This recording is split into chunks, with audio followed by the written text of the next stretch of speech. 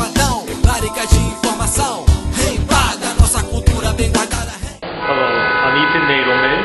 I'm the founder and executive director of the Drug Policy Alliance, which is the leading organization in the United States advocating for the end of cannabis prohibition and for more sensible drug policies. I've been asked about the role of the growing number of cannabis magazines and websites and their role in the broader movement for reform. I think they're playing an increasingly important role for many reasons.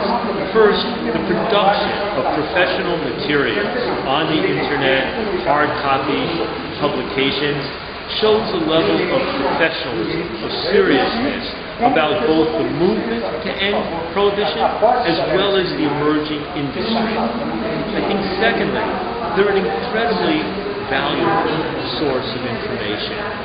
If one wants to look at the impact of the failed marijuana laws in my country, the first place one looks is at the cannabis publications. If one wants to know about the internal debates or discussions among people involved in the cannabis legalization movement, that's the first place that one goes.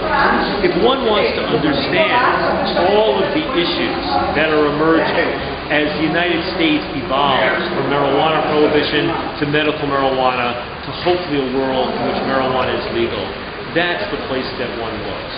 So in many respects, they are the leaders in educating people about marijuana and also a source of information for the mainstream publications that educate the broader public. Among the many sites, one that I'm aware of is Hempadão, which is playing a role in Latin America, equivalent to what is happening in the United States and Europe. With pot marijuana, Hempada 4:20, acende